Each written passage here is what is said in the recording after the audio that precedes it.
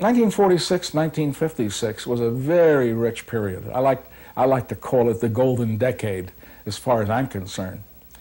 And the people that I covered, this is quite fascinating, because the subject matter of a photographer sometimes is as important, or maybe even more important, than the technique that he uses or the style that he uses.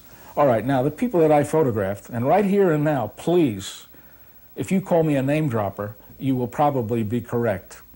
All right, Humphrey Bogart, John Wayne, Judy Garland, Jimmy Dean, Jack Lemmon, Cary Grant, Gary Cooper. I mean, that's really name dropping. But the fact is that if I did the same technique shooting pictures, let's say in Peoria, of the mayor, of the school board, and I did the same technique, brilliant or otherwise, I don't think anybody would care. But the fact that I had these names, and so many of these names have become cult figures, have become American immortals, puts me in a very strange position of having very valuable material. And I think mostly because of the subject's names, and to a lesser degree because of the photographic validity of that material. The wisdom of the period in the 50s, 40s was the illusion, the glamour view of the female, of course, and also the male had a glamorous side to them. Now, any of us who are working with these people recognize that there's a human element, the human equation with them. After you divorced yourself from the imagery put together by the publicity department, you realize you had people that were just as human as anybody. They had their foibles, they had their vulnerabilities, and very often you could see them. You could see the nervousness, you could see the apprehension, you could see even the insecurity on people that you normally would think were bigger than life. And I was drawn inexorably to the human part of them. So the consequence of that was that I would even play to that. For instance, different photographers have different ways of working with these people, and I think the key ingredient for all of us is that the people we're photographing should be as comfortable with us around as possible. Because even under the best conditions, I personally, as I sit before this camera here, I'm not 100% comfortable. So I know that people cannot be 100% comfortable. But anyway, the minimum possible discomfort works in your favor. So I would attempt to have somebody they know around, sometimes talking to them or kidding them off camera, so they would react. And if it's somebody they like and are entertained by, it always works for the photographer. If the photographer knows the subject well enough, if he's worked with them before, he can spill out to them his own problems and say, help me on this, I need something where you're looser or where you're this or that. And in the case where you know them, you can almost always expect help in that way. So it's a mixed bag. We all had different ways of working with them, but the key has always been the maximum of comfort for the subject.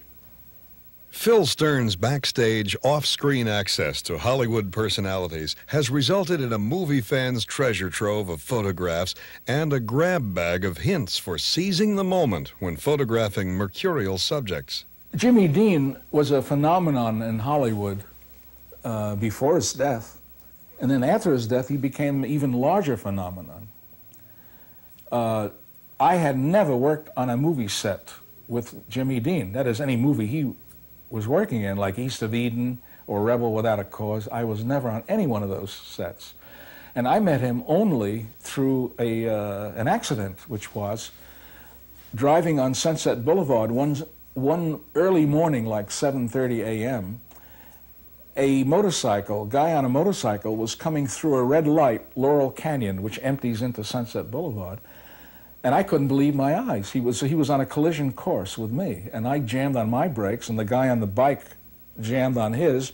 We both careened, and as the guy got up off his bike, which had sort of fallen over, he had this big, wide, dopey grin, and it was Jimmy Dean. And then I recognized him. Anyway, before he came up with that grin, I had called him every profane word I could think of. And anyway, with that dopey grin, we ended up having breakfast at the Schwab's drugstore, which was 20 feet away. And it was there that I invited him to come over to Goldwyn Studios, where I had a gallery where I was shooting Sinatra and Brando and Gene Simmons on Guys and Dolls. And he did come over. He accepted the invitation, and that's where I got those pictures of him in that frame, as well as many of the other pictures I got of him at Oogie's, the coffee shop, with his cronies. He used to hold court there. And that was my meeting. That was my introduction to Dean. Brando was, my first contact with Brando was on that Life assignment, which was to cover him that day, the day of his award, Academy Award for On the Waterfront. And then I worked with him on Guys and Dolls, and I worked with him on a couple of other pictures. Marilyn Monroe was one subject that I wish I had more opportunities to photograph, but I had to make do with what I had. And the Shrine Auditorium of December 1953 was an event that she attended among other celebrities. It was a benefit show for the Los Angeles Children's Hospital. And there were many other photographers there. And my problem was to try to get some fresh material on Monroe. And backstage, while she waited for her turn to go on, is the opportunity given to me. And I just stood there with my eye glued to the camera finder, watching her, and also watching what the other photographers were doing. And my problem was to get fresh material, another point of view that other photographers were not getting. So I watched for every little thing that she did, every little nuance, every little expression. And to the best of my knowledge, I shot things that I thought I was reasonably certain that were not gotten by other photographers. Also, my problem was graphics, the problem of getting the image of her blonde hair, her very light skin, her white gown, and her white fur to show up against a suitably dark background. The darker the better, so she would read and stand out. And the opportunities for that were very fleeting. One moment I had it, one moment I did not. So it was a constant struggle. And I must say that I'm glad that I went through this ordeal, because it did work in the sense that today, the material I shot at that backstage shrine room is being used today over and over again, and God knows how many posters, books, illustrations of all kinds.